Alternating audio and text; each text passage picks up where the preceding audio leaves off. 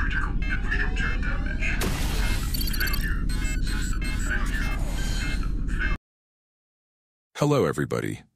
Today, I am going to show you how to work with Ultimate Text-to-Video Prompt Generator and create a demo short film.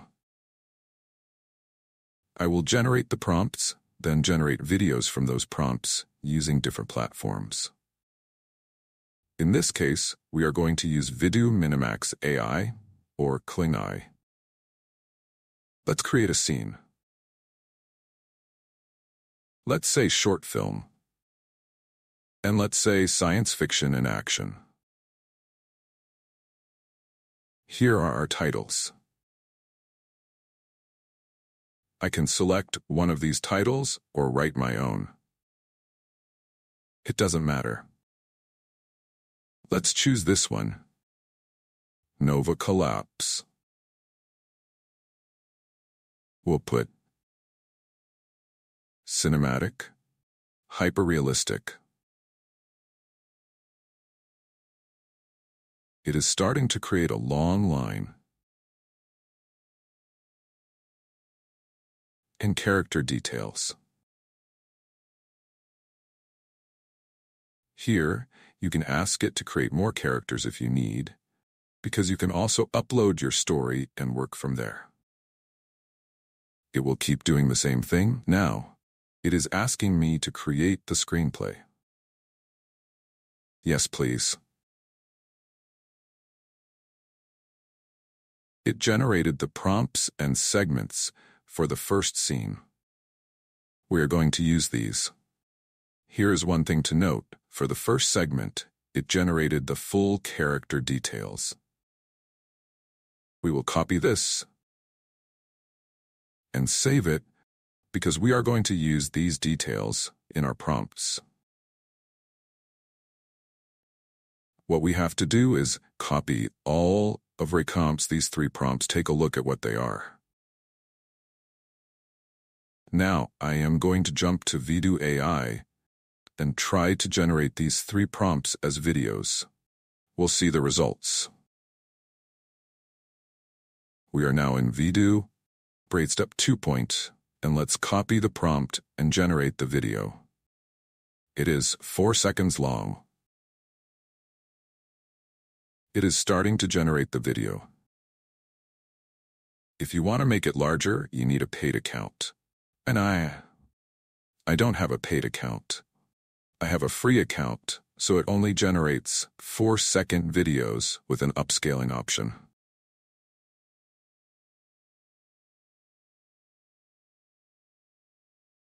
Here is our first video.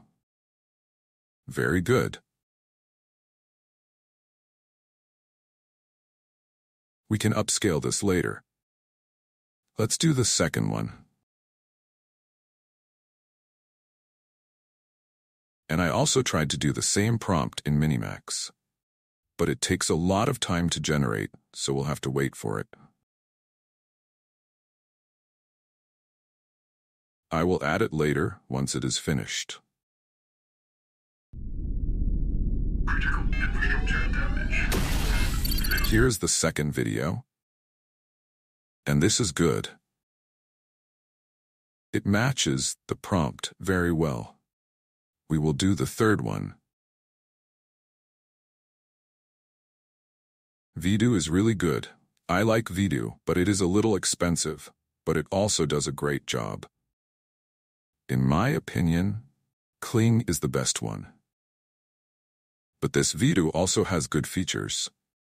I'm going to upscale this one. Just click Upscale.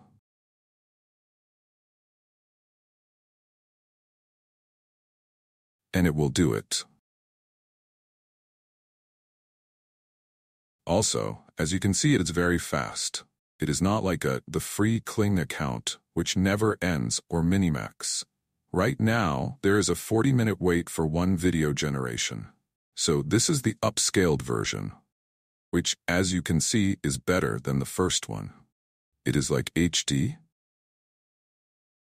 You can download it, edit it, and it's not the same quality as Kling, but it is good. We are back in ChatGPT, and we are going to something like Fortnan. Check the prompts again.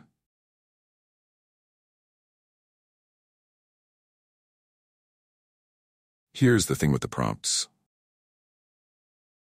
As you can see, when it gives the character name and age, it usually says something like 13 or whatever it generates. You must edit this and put 13 years old. This should be done when prompting, when you are creating an image or video.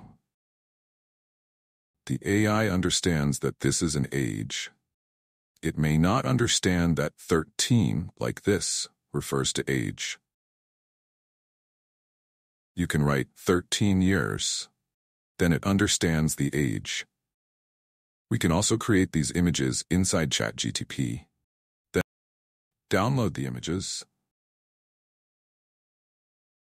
and use them for image to video. Let's start with the first one and see how close it is to what we did in Vidu. Perfect. So this one, and segment, prompt to image. Let's see. We will go to, when we create the second image, let's add the seed ID here. Let's see what difference it makes. Now, it's better. You can see it's much closer. Let's create the next image. I think it's... Okay. Here's a funny thing. It just generated an image of a car driver, not a spaceship driver. This one is much better. Let's see the other one. You can see it is respecting the aesthetics and everything.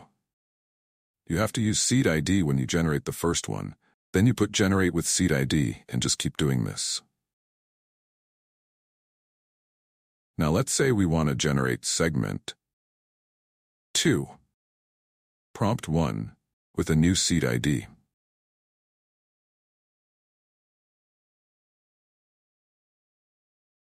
This will create the next segment. Now segment 2, prompt 1, new seed ID. Again, this image isn't great because you can see there is... This one is the second person character Nova. Let's see where she came from.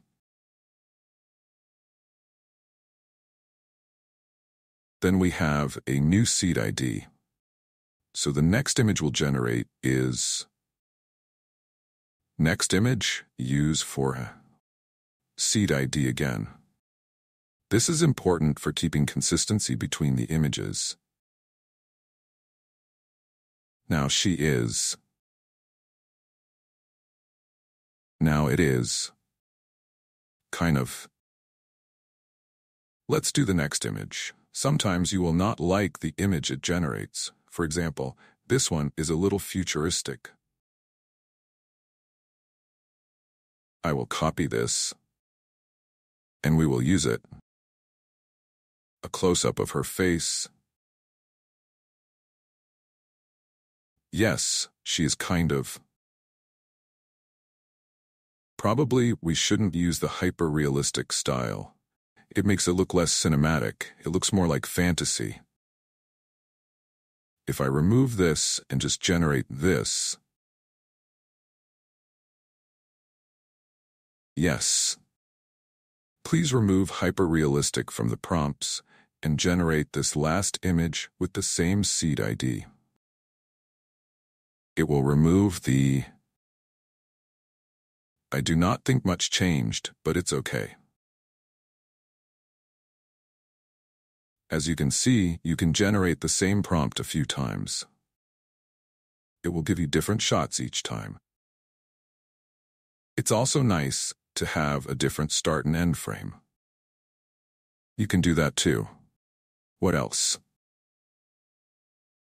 Once this is finished, let's jump to scene 2. And it was scene. You can see it is starting to write the second scene. Again, there are 4 segments, voice and prompts. Sometimes you can ask it for dialogue or a script. You can ask, please write the script, and it will do it. This is helpful if you need to create the audio and finish the short film properly. You can do all of this here. It gives you the script for all of the segments. That is all for today.